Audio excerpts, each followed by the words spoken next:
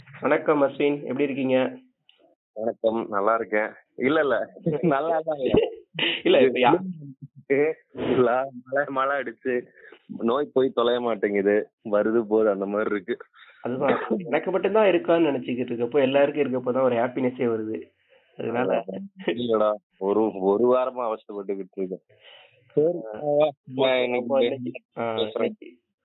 இன்னைக்கு வந்து நம்மள திரும்ப ஒரு மூவி பத்தி தான் பாட்காஸ்ட் பண்ண போறோம். லாஸ்டா வந்து ஸ்பிரிட்டட் அவே பத்தி பண்ணோம். இன்னைக்கும் அதே மாதிரி ஏன்னா இந்த படத்தை பத்தி ஏன் பேசணும்னா, நம்ம வந்து எல்லாருமே வந்து அமெரிக்கன் மூவிஸ் இருக்குல்ல, அமெரிக்கன் யூரோப் சைடு இருக்க மூவிஸை பத்தி தான் நிறைய பார்ப்போம். அதுல இருந்து தான் நிறைய படங்கள் வந்து தமிழ்ல காப்பி அடிக்கிறாங்க, இல்ல இன்ஸ்பயர் எடுக்கிறாங்கன்னு சொல்லி பேசியிருப்போம். பட் அனிமில வந்து எவ்வளவு குவாலிட்டியான மூவிஸ் இருந்திருக்கு, அதை பார்த்து நிறைய பேர் இன்ஸ்பயர் ஆகி இங்கிலீஷ் மூவிஸ்ல எடுத்திருக்காங்க, யூரோப் சைடு மூவிஸ்ல எடுத்திருக்காங்க. நிறைய பேர் பேசின ஒரு படமும் இதுல இருந்து இன்ஸ்பயர் ஆயிருக்கு. ஸோ ரொம்ப பெரிய டைரக்டர் வந்து கிறிஸ்டோபர் நோலன், அவருமே இந்த படத்தோட இன்ஸ்பயர்ல வந்து எடுத்திருக்காரு. ஒரு சில சீன்லாம் கூட அப்படியே கூட இருக்கும். ஸோ அப்படிப்பட்ட ஒரு படம் தான் வந்து பாப்ரிகா. ஸ்டோரியுமே அதே மாதிரி தான் இருக்கும். இன்னைக்கு நம்ம வந்து பாப்ரிக்கா பத்தி தான் பேச போறோம். பாப்ரிகா அப்படின்னா உனக்கு ஃபர்ஸ்ட் என்ன ஞாபகத்துக்கு வருது? பாப்ரிக்கானா மிளகாவை சொல்லுவாங்க பாப்ரிக்கான்ட்டு. வேற ஒண்ணும் இல்ல. இல்ல, நான் அப்ப முதல் முறையா அந்த படத்தை கொஞ்சம் வருஷங்களுக்கு முன்னாடி தானே அந்த படம் கேள்விப்பட்டேன். அப்ப கூகுள் பண்ணி பார்த்தேன் பாப்ரிக்கான்னா அப்பா என்னன்னா மிளகா அப்படின்னு வந்தது. அவ்வளவுதான். அவங்க பேர் வைக்கிறது எப்படிதான் ஜாப்பனீஸ் வந்து நம்ம வந்து இங்க அந்த பேர் வச்சுக்கிட்டு டிஷர்ட் எல்லாம் போட்டுக்கிட்டு இருக்கோம். மீனிங் பார்த்தா சிரிப்பா இருக்கும். கபூட்டோ அப்படின்னா என்னன்னு பார்த்தா ஹெல்மெட் அப்படின்னு இருக்கு. ஓ, கக்காஷி அப்படின்னா சோளக்காட்டு பொம்மன் இருக்கு. ஏய் என்னடா நீங்க வந்து நாங்க ஊர்ல வந்து ஜாலியா வந்து கலாச்சிட்டு போல ஒரு பேர் வச்சு. ஓகே ஓகே, அந்த மாதிரிதான் இருக்கு. தான் இருக்கு. பாப்ரிக்கான்னு இருக்கு, உள்ள இருக்கு. குட மிளகாயா ஏதோ ரெட் கலர் மிளகாயா ஏதோ ஒரு மிளகா. ஆமா ஆமா ஆமா. Okay, paprika movie. ஆக்சுவலா அந்த மூவி வந்து ஃபர்ஸ்ட் எனக்கு என்னன்னா, அது ப்ளே பண்ண உடனே எங்கடா விசுவல் எங்கெங்கேயோ போயிட்டு இருக்கு. அது ஒரு நான் ஃபர்ஸ்ட் சீன் வந்து காமனா நிறைய பேர் பார்த்திருப்பான். ஆனா இதுல தான் ஃபர்ஸ்ட் வந்து தெரியல நமக்கு. ஒரு சின்ன கார்ல வந்து ஒரு ஒரு கோமாளி இறங்குறான். ஒரு ஷோ ஸ்டார்ட் பண்ற, சர்க்கஸ் ஸ்டார்ட் பண்ற இறங்குறான். அதை நம்ம பார்த்திருக்கலாம் உள்ள இருந்து வெளில வருது. ஓகேவா? இந்த நருப்பஸ் வந்து ரிலேட்டட் ஆயிக்க மாதிரி சொல்லணும் அப்படின்னா, ஜிரையா வந்து தவளைக்குள்ள இருந்து வருவாரு. செமையா இருக்கும் அந்த பார்க்க. அந்த மாதிரி வர்றான். வந்ததுக்கு அப்புறம் ஷோ ஸ்டார்ட் ஆகுது. அதுக்கு அந்த கோனக்காவா ஓகே, அவரை வந்து அந்த கூண்டுக்குள்ள இது பண்ணுவாங்கல்ல, ஸ்பாட்லைட் அவங்க அடிச்சு இங்க வருவார்ல. அதுக்கப்புறம் விசுவல பாக்குறேன், என்ன எங்கெங்கே போயிட்டு இருக்கீங்க, இருங்கடா இருங்கடா அப்படிங்கிற மாதிரி இருக்கு. இதெல்லாம் ரியலா நம்ம தியேட்டர்ல பாக்குறோம்னு வச்சுக்கவே, ஒரு இப்போ வந்து அனிமே இல்லாம ஆக்டர்ஸ் நடிச்சு பாக்குறோம்னு வச்சுக்கவே, அந்த படம் முடிகிற வரைக்கும் பேசவே மாட்டோம். எல்லாரும் அப்படியே உட்காந்துருப்போம், என்ன என்ன என்னன்னு போயிட்டு இருக்குன்ட்டு. எனக்கு அந்த மாதிரிதான் எனக்கு இந்த படம் இருந்தது. உனக்கு எப்படி இருந்தது? இந்த படத்தோட ஸ்டோரி என்ன? இந்த படம் சொன்ன மாதிரி நான் ரொம்ப ஒரு ஒரு சும்மா ஒரு தோராயமா ஒரு 8 வருஷத்துக்கு முன்னாடி எல்லாரும் இந்த படம் பத்தி எங்க கிளாஸ்ல பேசிக்கிட்டு இருந்தாங்க. அதாவது எங்க பிலிம்ஸ் பாக்குற குரூப் பேசிக்கிட்டு இருந்தாங்க. அப்போ வந்து சரி ஓகே இது என்னடா பாத்துருவோம்னு சொல்லி அப்ப பார்த்தேன். அப்ப எனக்கு ஒண்ணுமே புரியல. இத்தனைக்கும் நீ சொன்ன மாதிரி இந்த இன்செப்ஷன் படத்துக்கும் இதுக்கும் ரொம்ப க்ளோஸான கனெக்ட் இருக்கும். அதாவது இந்த படத்தை பார்த்து இன்ஸ்பயர் ஆகி தான் கிறிஸ்டோபர் நோலன் எழுதினாரு. பட் எனக்கு ஒண்ணுமே புரிஞ்சுக்க முடியல. ஏன்னா ரெண்டுல ஒண்ணு கூட புரியல. அப்புறம் போக போக கொஞ்சம் காம்ப்ளிகேஷன் குறைவா எனக்கு புரிஞ்சுது. சரி, இந்த படத்துடைய கதைக்கே போயிடுவோம். கதை என்னன்னா, ஒரு ஒரு ஃபர்ஸ்ட் ஒரு ட்ரீம் சீக்வன்ஸ் தொடங்குது. ஆக்சுவலி அதுல என்னன்னா, ஒரு மெஷின் ஒண்ணு கண்டுபிடிக்கிறாங்க. ஒரு என்ன சொல்றது, இன்செப்ஷன்ல வர அந்த சூட்கேஸ் மாதிரியே இருக்குது. அதோட பேர் வந்து எனக்கு அதை பார்த்து என் அக்கா பொண்ணு வந்து அந்த தலையில வச்சுட்டு சுத்திட்டு இருப்பாள்ல, அது மாதிரி நல்லா இருக்காது. அது என்னென்ன வேலையை பாக்குது அது. ஆமா, அதோடைய பேர் வந்து டிசி மினி. அது என்ன மாதிரி மிஷின்னா, ட்ரீம் சீக்வன்ஸ் வந்து அது விஷுவல் ஆக்கிரும். ட்ரீம்ஸை பார்க்க முடியும் வெளியில இருக்கிற ஆட்களும். ஸோ அந்த மாதிரி அதை வந்து ஒரு எக்ஸ்பெரிமெண்ட்ல கண்டுபிடிக்கிறாங்க. ஒரு குறிப்பிட்ட ஹாஸ்பிட்டல்ல டாக்டர்ஸ் கண்டுபிடிக்கிறாங்க. அப்ப என்ன நடக்குதுன்னா, அதுல ஒரு குறிப்பிட்ட நபருக்கு ஒரு ஆள் வந்து அதுல ஏதோ சில கோளாறுகள் இருக்கிறதா ஆரம்பத்திலேயே தெரியுது. ஓகேவா? அதுல அந்த கண்டுபிடிக்கிற குரூப்ல ஒரு பொண்ணு இருக்கா. அவளுடைய நிஜ பேர் வேற நான் சரியா ஞாபகம் இல்ல. பட் அவ வந்து பாப்ரிக்கா. ஓகேவா? அந்த அந்த அந்த மெஷினை வெளியில இருக்கிற சைக்காலஜிக்கல் ப்ராப்ளம் உள்ள ஆட்களுக்கு திருட்டுத்தனமா அதை வந்து என்ன சொல்றது, ஒரு ட்ரீட்மெண்ட்டுக்கு ஹெல்ப் பண்ற ஒரு பொருளா அவங்க பயன்படுத்துறாங்க. ஆனா நல்ல விஷயத்தை இன்டென்ஷன் பண்ணி தான் அவங்க பண்றாங்க. அதாவது அந்த பொண்ணு வந்து பாப்ரிகான்ற தோற்றத்தோட அந்த மெஷின்குள்ள உலாவிட்டு இருக்கும். வெளியில வந்து ஒரு டாக்டரா இருக்கும். பட் லீகலா யாருக்கும் தெரியாது இவ இதெல்லாம் பண்ணிட்டு இருக்கா அப்படின்னு சொல்லிட்டு. நினைக்கிறேன் அட்சுகோ தான். அட்சுகோ அந்த கேரக்டர் அட்சுகோ வந்து அந்த மாதிரி பண்ணிக்கிட்டு இருக்கோம். அப்படி இருக்கும்போது என்ன கோளாறு நடக்கும்னா, இவங்க குரூப்ல ஒரு குறிப்பிட்ட ஒரு ஃபேட்டா ஒரு ஆள் இருப்பாரு. அவரை தான் மெயினான ரிசர்ச்சர், இதை கண்டுபிடிச்ச ஆளு. எனக்கு வந்து ரொம்ப பிடிச்சிருந்துச்சுடா அந்த கேரக்டர் பாக்குறப்பவே வந்து ஒரு பண்ணா ஜாலியா இருக்க மாதிரி இருந்துச்சு. நாளா அப்படி ஒரு பர்சன் தான் ஃப்ரெண்ட் ஆயிப்பேன். அந்த மாதிரி ஒரு கேரக்டரா இருக்காரு. இவனுங்க ஜாப்பனீஸ் இந்த இதெல்லாம் ஏன் பிடிச்சிருக்குன்னா, அதுல ரியல்லா அந்த கேரக்டருடைய எசன்ஸை கொண்டு வந்துடுறாங்கல்ல. ரியல்லா இப்ப நமக்கு வந்து நம்ம ஜாப்பனீஸ் பீப்புள நிஜமா பார்த்தது இல்ல, பேசுனது கிடையாது. பட் அவங்க இப்படிதான் இருப்பாங்க. அவங்களுடைய பாடி லாங்குவேஜ் எல்லாம் கரெக்டா நமக்கு வந்துருது இல்ல. ஏதோ ஒண்ணு இல்ல, இது ஏதோ புதுசு, பட் இது ரியலா இருக்குன்னு ஒரு உணர்வு வந்துருது இல்ல அதை பார்க்கும்போது. அந்த சொன்னா இதுல எல்லா அனிமிலயும் அதான் ஒர்க் ஆகுதுன்னு நினைக்கிறேன். சரி, இப்ப இப்படி போகும்போது இந்த ஃபேட்டா இருக்கிற ஒரு காயுடைய அசிஸ்டன்ட், மெயினா கண்டுபிடிச்சவருடைய அசிஸ்டன்ட், இந்த ஆளு வந்து ரொம்ப நாளா கண்ணுல படாம சுத்திக்கிட்டு இருக்காரு. இவர் எங்கன்னு கண்டுபிடிக்க முடியல இவங்களால. தேடி போய் பார்த்தா இவர் வந்து ஒரு ப்ராப்ளம் பண்ணிருக்கலாம் அப்படின்னு எல்லாரும் சந்தேகப்படுறாங்க. ஏன்னா அந்த டிசி மெஷின் வந்து கொஞ்சம் கோளாறு கொடுக்குது. அதுல ட்ரீட்மெண்ட் பண்ணவங்களும் அதுல ரிசர்ச் பண்ணவங்களும் ஒரு மாதிரி ஒரு சைக்கோ மாதிரி பிஹேவ் பண்றாங்க, தற்கொலை பண்ணிக்கிறாங்க, திடீர்னு பில்டிங்ல இருந்து போய் குதிச்சு கீழே விழுறாங்க. அந்த மாதிரி எல்லாம் ஒரு விஷயம் நடக்குது. அது மட்டும் இல்லாம அதை கண்டுபிடிக்க போன இந்த செட் ஆஃப் டாக்டர்ஸ், அதாவது இந்த பாப்ரிக்கா அடங்கிய செட் ஆஃப் பீப்புள் வந்து ஒரு அவங்களும் கனவா ட்ரீமா இல்ல ரியாலிட்டியான்னு தெரியாத ஒரு உலகத்துல மாட்டிக்கிறாங்க. எப்படி கனவுக்குள்ள போனாங்கன்னு அவங்களுக்கே ஞாபகம் இல்லாத அளவுக்கு எல்லாம் போயிட்டு இருக்கு விஷயம். இப்படி இந்த ட்ராக் பண்ணிட்டே இருக்கும்போது இன்னொரு போலீஸ் ஆபீசர் ஒருத்தர் இருக்காரு. அவர் வந்து இந்த பாப்ரிக்கா ஒரு வெப்சைட் ஒண்ணு வச்சிருக்கா. அது வழியா கனவுக்குள்ள போலாம். டிசி மாதிரி அது ஒண்ணு, டிசியோடைய ஒரு கிராக் வெர்ஷன் வச்சுக்கோ, ஏன் டிசி மினி மாதிரி. அது வழியா அவங்க வந்து தங்களுடைய தங்களுடைய கனவுகளுக்குள்ள போய் தங்களை ஒரு தெரப்பி மாதிரி எடுத்துக்கலாம். ஓகேவா? அதுல இந்த போலீஸ் ஆபீசரும் இந்த கதைக்குள்ள வந்து சேர்றாரு. இந்த பிரச்சனைக்கு யாரு காரணம், கண்டுபிடிச்சாங்களா இல்லையா அப்படின்ற ஒரு விஷயம் தான் ஒரு பெருசா ஒரு என்ன சொல்றது, ஒரு மேக்னம் ஓப்பஸ் அப்படியே ஒரு பெரிய ஒரு விஷுவல் ட்ரீட்டோட ரொம்ப ஒரு லைட்டா கொஞ்சம் காம்ப்ளெக்ஸா இருக்கிற மாதிரியும் அழகா ஸ்கிரீன்ல வந்திருக்கும் அந்த படம். அதுதான் அந்த படத்துக்கு ஆக்சுவலா வந்து ஒரு ட்ரீமா இருக்கிறது வந்து ரியல் இருக்கவங்களோட மிக்ஸ் ஆயிடுச்சு. அது எது டிஃபரெண்ட்னு அவங்களுக்கு தெரியாது. ஆமா, கடைசியில ட்ரீம் வேர்ல்டுல இருந்து நிஜ உலகத்துக்கே கனெக்ட் இருக்கு. அங்க இருக்கிற கேரக்டர்ஸ் எல்லாம் இங்க வந்துரும். அப்படி மறுத்து அந்த அளவுக்கு போயிரும். அதுதான் அந்த ஒரு ஒரு எப்படி சொல்றது, ஆனா அந்த கனவை பத்தி எடுக்கிறதெல்லாம் வந்து ரொம்ப ரொம்ப கம்மி. நம்ம ஃபர்ஸ்ட் வந்து ஒருத்தர் ஒரு புக் எழுதினார், ஒரு பேர் என்ன நல்லா தெரியும், அவர் தான் ஆரம்பிச்சு வச்சாருன்னு நினைக்கிறேன். அதுக்கப்புறம் தான் கனவு பத்தி படம் வர்றதுல இங்க ரொம்ப கம்மி. ஸோ அதனாலதான் நானும் நினைக்கிறப்போ வந்து அது நிறைய பேருக்கு புரியாம இருந்தது, அது பெஸ்டானு சொல்லிட்டு கொண்டாடினாங்க. ஏன்னா ஃபர்ஸ்ட் அப்படி வருது இல்ல ஃப்ராய்டுன்றவருடைய புத்தகம் படிச்சிருக்கேன், இன்டர்பிரிட்டேஷன் ஆஃப் ட்ரீம்ஸ். அது கொஞ்சம் போரிங்கா இருக்கும். ஆக்சுவலி அது காரணம் அந்த டிரான்ஸ்லேஷன். அது ரொம்ப முன்னாடி காலத்துல டிரான்ஸ்லேட் பண்ணப்பட்டது.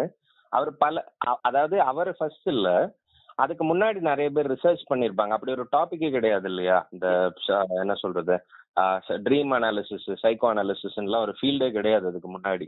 ஈவன் நம்ம ஜேம்ஸ் பாண்ட்ல ஷெர்லாக் ஹோம்ஸ் வர வரைக்குமே இந்த பிரேத பரிசோதனை, அந்த இந்த கைரேகை ஆராயறதெல்லாம் ஒரு பெரிய ஃபீல்டா கூட மதிக்கப்பட்டது கிடையாது. ஸோ அவங்க அப்ப ஸ்டார்ட் பண்ணதான் இப்போ ஒரு பெரிய ஃபீல்டா உருவாச்சு.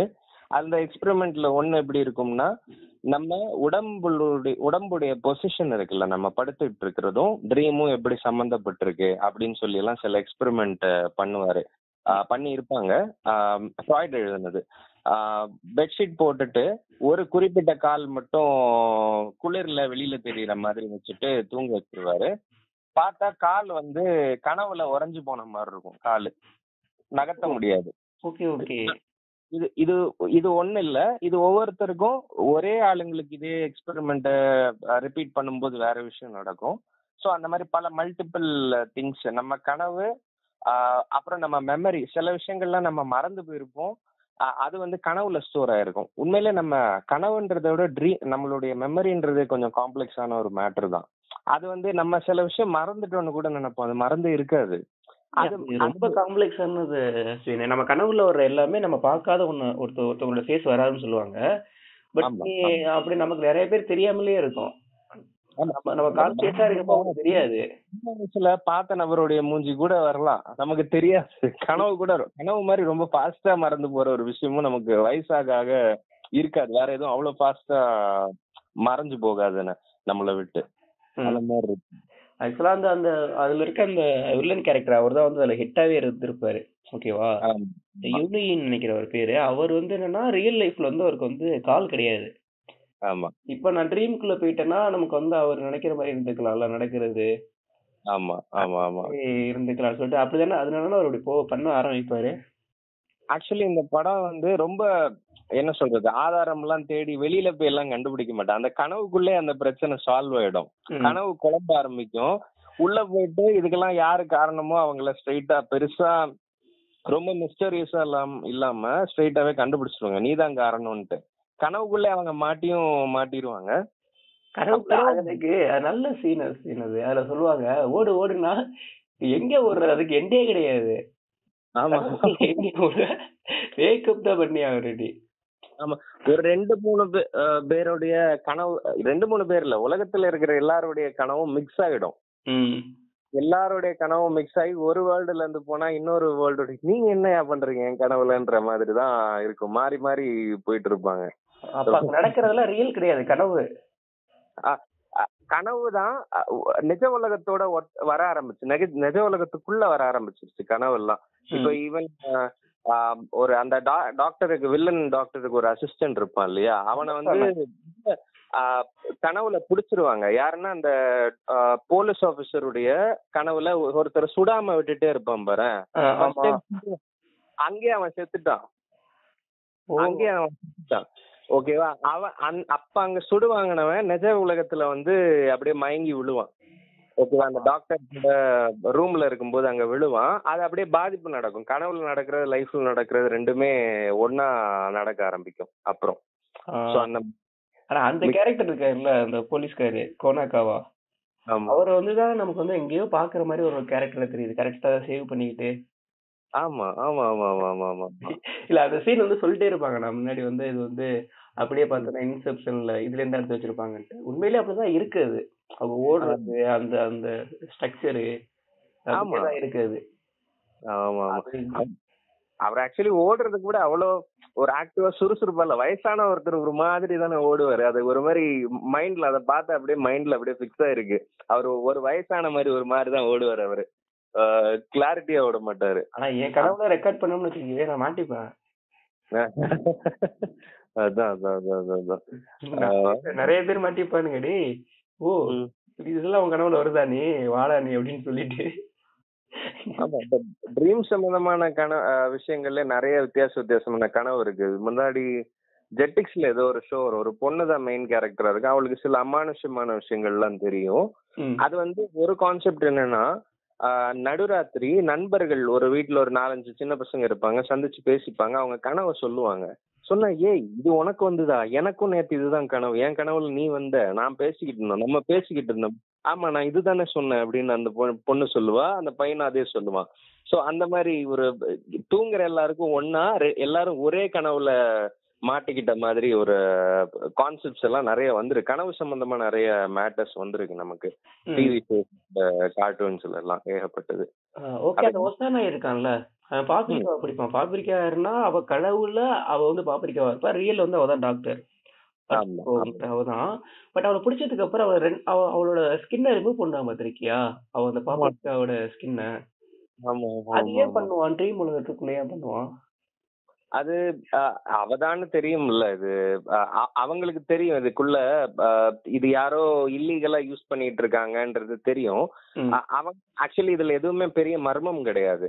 இப்ப யாரா வில்லன்னா ஸ்ட்ரெயிட்டா இந்த டெக்னாலஜியை கண்டுபிடிச்ச ஆள் தான்ன்றது ரொம்ப வெளிப்படையா இருக்கும். அதே போல இப்ப அந்த க்ரூக்குள்ள இருக்கிற இப்ப அதை வந்து திருட்டுத்தனம் பண்ண தெரிஞ்ச ஆட்கள்னா உண்மையிலே அந்த ரிசர்ச்ல இருக்கிற யாரோ ஒரு ஆளா தானே இருக்க முடியும். சோ அது அவங்களுக்கு எல்லாம் ஏற்கனவே தெரிஞ்ச ஒரு மேட்டர். அவங்க எல்லாருமே இந்த ஹிமூரோ நினைச்சிட்டு இருப்பாங்க. அந்த டொக்கிட்டாவோட அசிஸ்டன்ட் ஒருத்தன் இருப்பான்ல, அந்த பொம்மை மாதிரி சுத்திட்டு இருப்பாங்க, அவன் நினைச்சிட்டு இருப்பாங்க. ஆமா ஆமா ஆமா ஆமா யூஸ் பண்ணிக்கிட்டாங்க அவனை. அவ்வளவுதான், அவ தசை திருப்பதுக்கு யூஸ் பண்ணிக்கிட்டாங்க அந்த மாதிரி. அதுதான் ரொம்ப சிம்பிளா இருக்கு, ஆனா சூப்பரான ஒரு ஃபிலிம் அது. அந்த விஷுவலா சொல்ல போகும்போது அது பெரிய இதுவாயிடும். விஷுவலா புதுசு புதுசா இருக்கு, என்னடா நடக்குது. ஏன்னா முதல் வாட்டி பார்க்கும்போது ஒண்ணுமே புரியல. இது அவ்வளவு சிம்பிளிஃபைடா இல்ல. இத கம்பேர் பண்ணி பார்க்கும்போது இன்செப்ஷன் எல்லாம் ரொம்ப சிம்பிளா இருந்த மாதிரி தோணுச்சு. ஈவன் இன்செப்ஷன்ல இருக்காதே அந்த லிஃப்ட் சீன் இருக்குல்ல, லிஃப்ட் போக போக ஒரு தளத்துலயும் ஒவ்வொரு நினைவுகள் இருக்கும் இன்செப்ஷன்ல.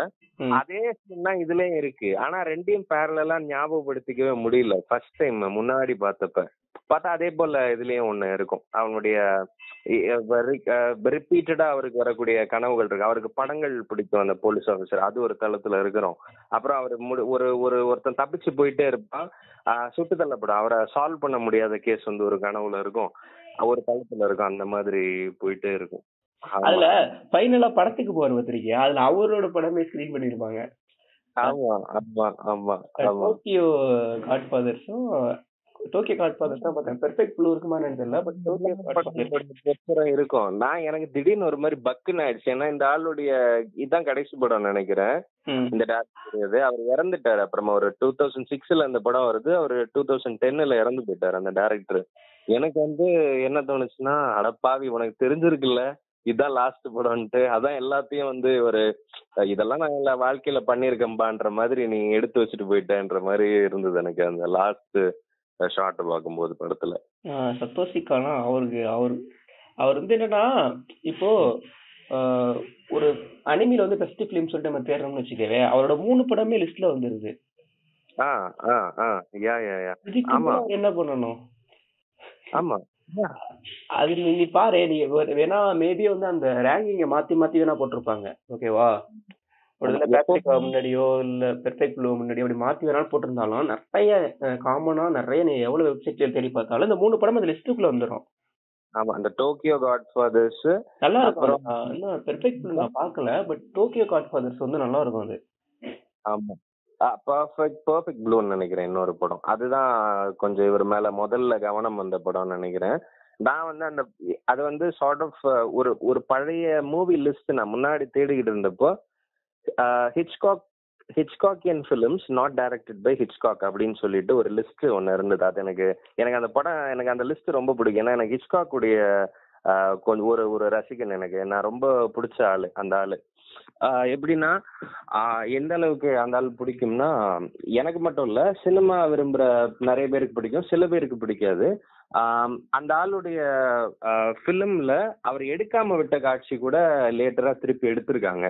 உதாரணத்துக்கு ஒன்று சொல்றேன். ஹிட்ச்காக் யாருன்னு சுருக்கமா சொன்னா, ஒரு சஸ்பென்ஸ் டைரக்டர், பிரிட்டன்ல பிறந்த ஆளு. அப்புறமா அமெரிக்கால ஹாலிவுட்ல பெரிய டைரக்டர் ஆனாரு. அப்புறம் அவருடைய ஒரே ஒரு படம் சைக்கோன்ற ஒரு படம் மட்டுமே சர்வதேச அளவுல நிறைய வாட்டி இமிடேட் பண்ணப்பட்ட படமா இருக்கு, ஓகேவா? அவர் வந்து கார்ட்டூன் வரைக்கும் பண்ணி வச்சிருக்காருங்க. ஆமா, அவருடைய ஒரு குறிப்பிட்ட படத்துல ஒரு சீன், இந்த சீனே எடுக்கல, இந்த படமே எடுக்கல அவரு. என்ன காட்சின்னா, போலீஸ் ஒருத்தனை துரத்திட்டு வந்து கார் ஃபேக்டரிக்குள்ள போகுது. கார் ஃபேக்டரியில இந்த கன்வேயர் பெல்ட்ல கார்களுடைய ஒவ்வொரு பகுதிகளா மேல பொருத்தப்பட்டுக்கிட்டே இருக்கு. அப்ப வந்து அந்த பொருத்தப்படுற இடத்துல வந்து அந்த ஆள் வந்து குதிச்சுட்டான், ஓகேவா? குதிச்ச உடனே அவனை வந்து இந்த சீட்ஸ் இந்த பொருள் எல்லாம் வந்து அவனை மறைச்சிருது, ஓகேவா? நியாயமா அவன் நசுங்கி செத்துட்டானோ அப்படின்னு நினைப்போம். பட் அந்த போலீஸால அந்த கன்வேயர் பெல்ட் அந்த ஏரியாக்குள்ள போக முடியல. ஸோ வெளியே போயிட்டு கார்ல உள்ள ஒவ்வொரு பொருளா வச்சு எண்டா கார் முழுமையா ரெடியாகி வெளியே வந்த உடனே அவங்க வாசல்ல நின்று வெயிட் பண்ணிட்டு இருக்காங்க. அவங்களுக்கு தெரியும் இவன் வந்து காருக்குள்ள அந்த மெஷின் ஃபிக்ஸ் பண்ணும்போது நசுங்கி செத்துட்டான் அப்படின்றதுக்காக அவங்க காத்துக்கிட்டு இருக்காங்க. ஆனா அவங்க வாசல்ல வெயிட் பண்ண உடனே அவன் செத்துட்டான்னு எட்டி பார்த்த உடனே அவன் காருக்குள்ள இருந்து வெளியில எட்டி பாக்குறான். அவன் நசுங்கி சாவல, அந்த காருக்குள்ள மட்டுமே உட்காந்துக்கிட்டு இருக்கான். உட்கார்ந்தவன் என்ன பண்ணுவான்னா காருடைய கீயை திருப்பிட்டு அப்படியே ஓட்டிட்டு அங்க இருந்து எஸ்கேப் ஆயிருவான். ஓகேவா? இது முன்னாடி ஒரு 60s அவர் ஒரு படத்துக்காக உருவாக்குன ஒரு சீனு, ஹிட்ச்காக் உருவாக்குன ஒரு சீனு. இந்த சீனை எடுக்காம இது ரொம்ப லேட்டரா ஒரு நம்ம ஸ்டீவன் ஸ்பீல்பர்க் உடைய படத்துல, இது ஒரு சயின்ஸ் ஃபிக்ஷன் படத்துல இதை ரிக்ரியேட் பண்ணிருப்பாங்க. ஒருத்தன் ஓடி போய் இந்த மாதிரி காருடைய உருவாகிற ஒரு தளத்துல போய் உட்கார்ந்துருவான். அவன் செத்து போயிட்டான்னு நினைக்கும் போது அவன் அந்த ரெடி ஆகி வர கார்ல சாவியை திருக்கி அங்கிருந்து எஸ்கேப் ஆயிடுவான். ஓகே, அந்த மாதிரி அவ்வளோ ஒரு சும்மா ஒரு ஒரு ஃபன்னினஸும் கலந்துருக்கும், சஸ்பென்ஸும் கலந்துருக்கும், ஒரு கிரியேட்டிவிட்டியும் கலந்துருக்கும் அவருடைய படைப்புகள்ல. அந்த மாதிரி ஹிட்ச்காக்கின் ஃபிலிம்ஸ் நாட் டைரக்டட் பை ஹிட்ச்காக்னு ஒரு பட்டியல்ல இந்த ப்ளூ இந்த படம் பேருன்னா பெர்ஃபெக்ட் ப்ளூ படமும் நான் பார்த்தேன். அது ஆனா கொஞ்சம் லைட்டா அது ஏன் நான் அந்த படத்தை தவிர்த்துக்கிட்டே இருக்கேன்னு எனக்கு இன்னைக்கு வரைக்கும் தெரியாது. நான் அதை பார்க்கணும் ஆக்சுவலி, இவருடைய படத்தை. அந்த படத்தை நானும் இன்னும் பார்க்காம தான் இருக்கேன். சரி, ஓகே, பார்க்கலாம். நம்ம இந்த பாட்காஸ்ட் சீரிஸ் ஆரம்பிச்சது காரணம் என்னன்னா, நம்ம நிறைய படத்தை இந்த மாதிரி நம்ம பார்த்து பிடிச்ச படத்தை இன்ட்ரோ பண்றது, அவ்வளவுதான். அது நிறைய பேர் அதை பார்த்துட்டு கொஞ்சம் டிஸ்கஸ் பண்ணுவாங்கல்ல அப்படிங்கிற ஒரு இதுக்காண்டி தான் நம்ம இந்த ஒரு சீரீஸை ஸ்டார்ட் பண்ணியிருக்கோம். நீ பாட்காஸ்ட் எவ்வளோ நேரம் கேட்டதுக்கு ரொம்பவே நன்றி. நெக்ஸ்ட் வீக் இதே மாதிரி ஏதாவது ஒரு படத்தோட பேசலாமா அஸ்வின்? தாராளமா பேசலாம், நிறைய இருக்கு. ஓகே, பாய் பாய் பாய் பாய் பாய்.